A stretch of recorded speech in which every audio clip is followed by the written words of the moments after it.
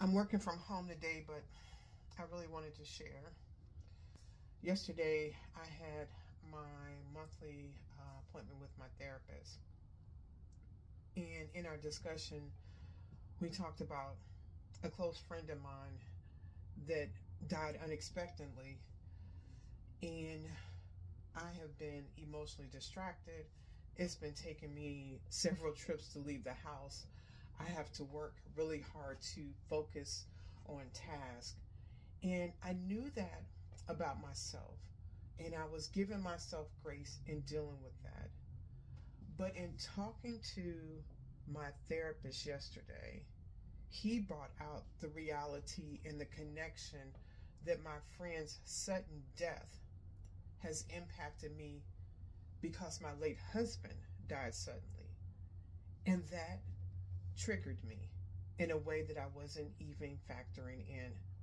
I was thinking about the idea that she had died and the concept of that, but I didn't factor in the triggering part of the sudden death. And I'm grateful for the relationship I have with my therapist and for him to bring that out and make me more aware of how that trigger is impacting me. And the reality is, as long as we are alive and as long as we are opening ourselves up to be loved, grief will always be a part of living. It's just learning to manage it.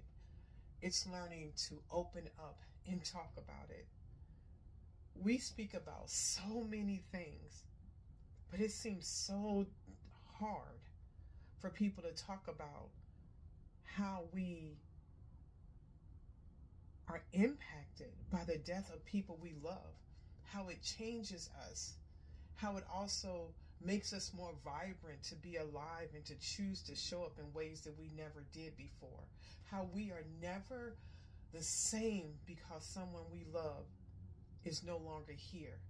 It changes the dynamics of how I have seen life, how I show up intentionally in ways that are so real, because I know one day I will not have that moment. Either that person will no longer be here or my journey in life will be done. Those are my thoughts. I just wanted to share them with you. Talk to you later.